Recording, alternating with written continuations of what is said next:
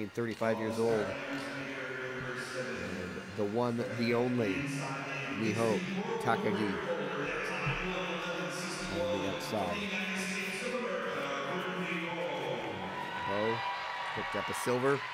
The world record holder, you see the board right up there, 111.61, but Bo picked up a silver medal in Poland in 1,000 right before the Christmas break. And you have to wonder, is she rounding into form? But a woman so used to topping the standings.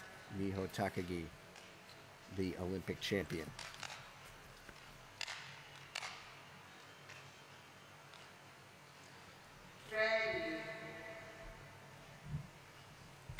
Takagi already gold this weekend in the 1500. Bo was on the American team sprint side.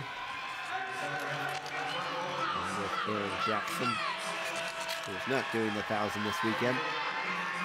Very even opening. Takagi by just 0.03 of a second over the time set by Kimi Getz. And she will get a very nice draft down that back stretch. Being pulled along by Bo before ducking into the inner lane, and Takagi really using that inner lane to her advantage.